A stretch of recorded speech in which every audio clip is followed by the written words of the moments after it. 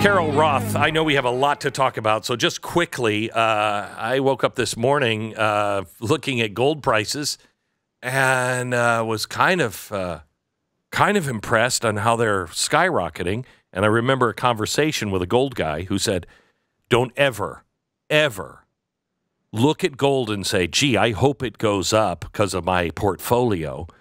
And we were talking about $3,000 an ounce. And he said, do you realize how crazy the world has to be for gold to be at $3,000 an ounce? It's over $2,400 now. We're headed there quickly.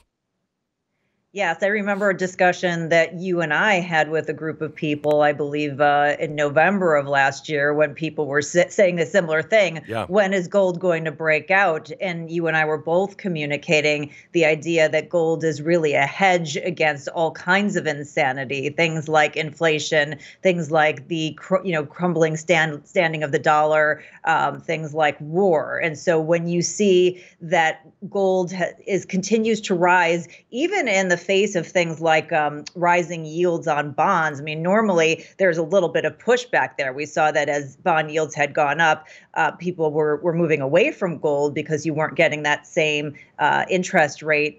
Gold doesn't produce an interest rate. So there's a different reason why we are looking at gold. And some of the things that we're talking about are a bit more structural.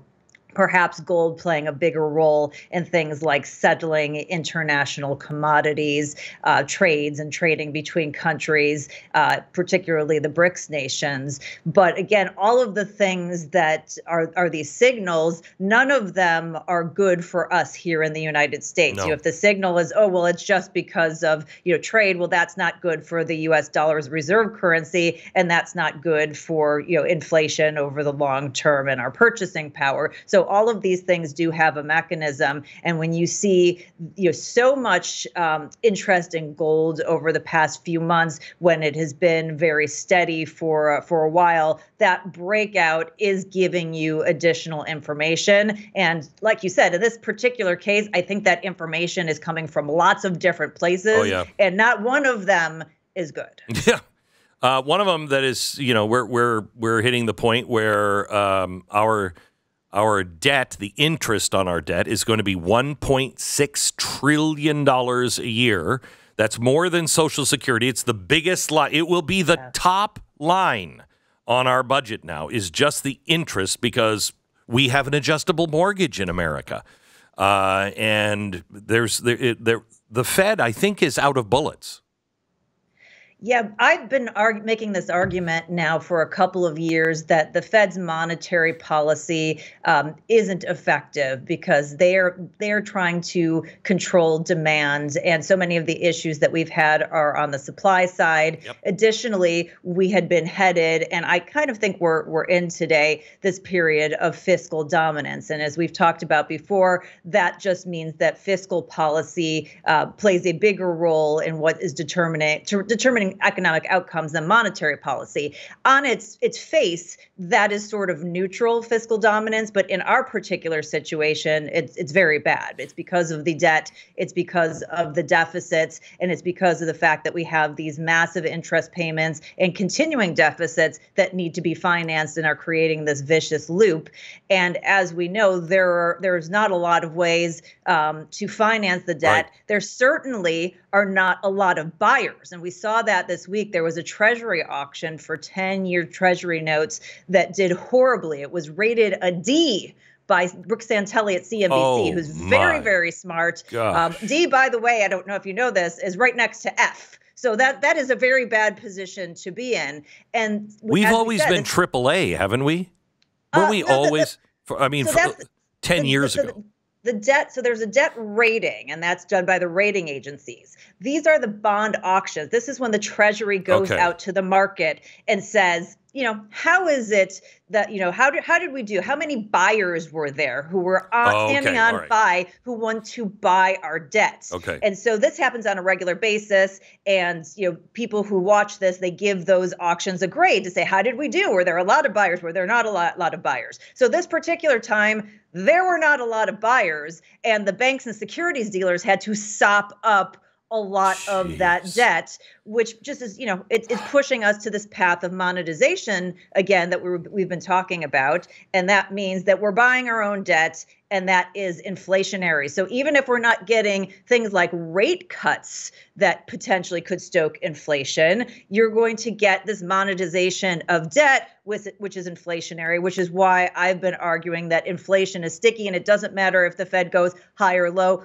It's getting us on either side until the government gets its act together. They are driving the show. It is that fiscal dominance. Tell me about the consumer price index and the wholesale index. The numbers don't make sense. For instance, fuel is not in inflation. Isn't in inflation right now? Look at the price of fuel. What do they mean? So you know who loves the data coming out of the government right now, Glenn? The government. Oscar the Grouch. You know why? Because the data is trash. It is absolutely trash data. Not only have we seen adjustments on a regular basis, the scope of which we have not seen in a long time. There's the numbers always get adjusted, right, but we have not seen these massive adjustments that we've been seeing. We also have a phenomenon where people and entities who respond to the surveys, where they collect the data, don't want to do that anymore. Either they don't want to be bothered, they don't trust the government, with their data, whatever it is, they don't want to give up their competitive advantages. So they're having fewer people respond to these surveys, which means that there is more of this projection and biases in the survey. So that's why we saw, the CPI, which is the Consumer Price Index. That's where they go out and they survey households. That came in higher than expected. We all expected that it would be an uptick because, as you said, we know the price of oil and other commodities have been going up. So this was not a surprise to any of us who live in the real world. And so that was somewhat reflected in that data. And certainly the market had reacted to that and said, oh, well, if that's the case, the Fed can't cut. Then we have another measure of inflation because they measure it in different ways. And this is the Producer Price Index, PPI, which is the wholesale measure of inflation. And this is supposed to tell you what's coming because, the inputs that go into your goods and services give you a sense of what's coming down the pike. And this was the one that was the head scratcher because it was not higher. There's a huge disconnect between these two measures always, but even a bigger disconnect. But the one, as you said, that everybody was going, what's going on here related to energy. So there was floating around social media yesterday, there was a chart about the seasonal adjustments, again, this manipulation of the data that they do. And if you looked at that, it showed you that gasoline for the month was down 3.6%, I think it was. But if you 3.6. Right. So if you didn't seasonally adjust it, it would have been up 6.3%. That's a really big swing. That's like a 10% swing between the two of them. So again, Oscar the Grouch data here. Certainly, we're going to get another measure in a couple of weeks here, one called the PCE, the Personal Consumptions Expenditures Index. This is the Fed's quote unquote favored measure. I don't know, maybe they like the people who do it better. It's a little bit more broad, but that's what they tend to make their policy decisions on. But the media and everybody's focused on the CPI. So it makes it very difficult for them, or at least adds another layer of difficulty because they're going to do whatever it is that they want to do when that is going up, for them to say, well, inflation's under control, we can go ahead and start to cut interest rates, which is why I think everybody needs to be paying attention to their other tools, which relate to the balance sheet and debt and what they're going to do there, because that's just a different way of them to be accommodative. They're not going to do anything. He's not addressing inflation. Biden is spending more. He's now, again, forgiving more debt. Trying to get people into houses. We are just giving away the store at this point. We've been saying this since day one. They have been working in the opposite direction. If you wanted to help the Fed get inflation under control as the government. You should have been working with them. You should not have been running up deficits. You've been putting into place policies that help supply issues instead of hurting supply issues.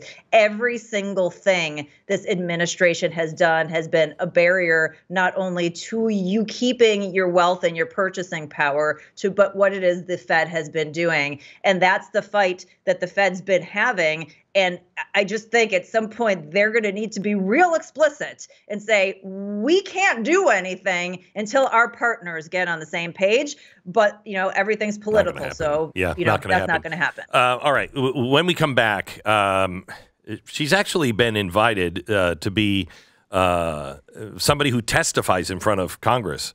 Carol Roth in front of Congress testifying as an expert by the end of the month on small businesses.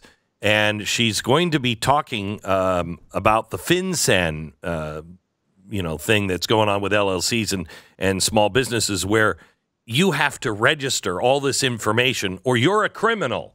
Yeah. And it's going to devastate small businesses, small LLCs, et cetera. And it affects so many people.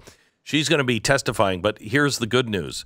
She wants to use information that maybe you have to back up her testimony. Now, I think our banks are fine. Everything's doing really well. Just a quick update. The AT&T tower in St. Louis went for $3.55 million. That's a good solid $2 a square foot.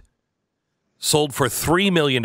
It was sold for over $205 million just about 15 years ago. So, no, there's nothing to see here. Nothing to see here. Carol, let's talk about small business. Yes. Take me through, again, in case people don't know what FinCEN is and what they're now requiring people to do. This is the criminal arm of the Treasury. And they're asking everybody who has an LLC or a small business to register.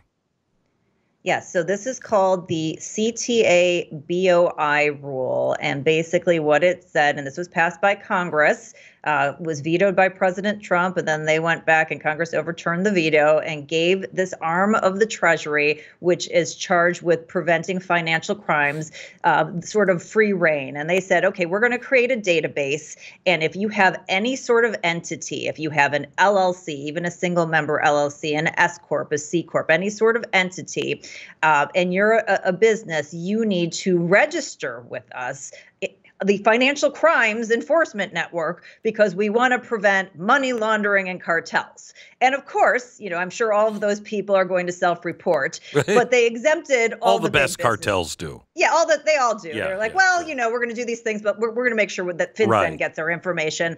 But they exempted all the big businesses. So this is unfairly targeting small businesses. So the updates, a few things are what are happening, and we can certainly go more into this, is that I have been invited by the House Small Business Committee to be an expert to testify and, obviously testify against this and how bad this is for small businesses and how unconstitutional at the end of the month. What I am doing is I am bringing statements from small business owners, because it's great to hear my statement, but if I can show up there and say I have 100 or 200 small businesses, and here's what they have to say about this, and they're all outraged, that holds a lot more weight. So anyone who owns a small business, if you support small business, go to carolroth.com/CTA. That's carolroth.com/Charlie Tango Alpha. And I've made it really easy. I've given a form letter that if you want, you can borrow some of it. You can borrow all of it. You can borrow none of it. But I'm going to show up at Congress with this stack from small business owners to say, you've heard what I have to say. Now listen to what small business owners from across the nation have to say to try to get them to overturn this. Now, today's not the day for me to write something. Yes. Because I'm in a very bad mood. But I could I just write to you and say, yeah, here's what I'd like to say to Congress. I'm working my ass off so I can keep my family afloat and the families of all of my employees.